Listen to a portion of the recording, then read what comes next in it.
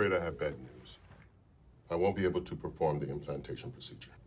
Wait, what? Why not?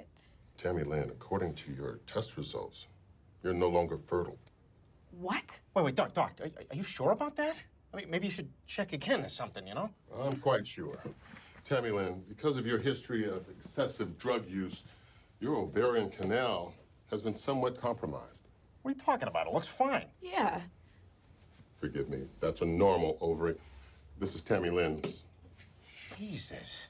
Yeah, but I bet this stuff happens a lot. I mean, you probably see this kind of stuff all the time, right? No, not once, not ever. When I saw this, I threw up, almost quit medicine. Bottom line is, insemination is not possible. I don't understand, okay? None of this makes any sense. I mean... It's okay, honey. Come on, let's just go. But what does this mean, Teddy? Does it mean we can't have a baby? I don't know, but it's gonna be okay. Everything's gonna be okay.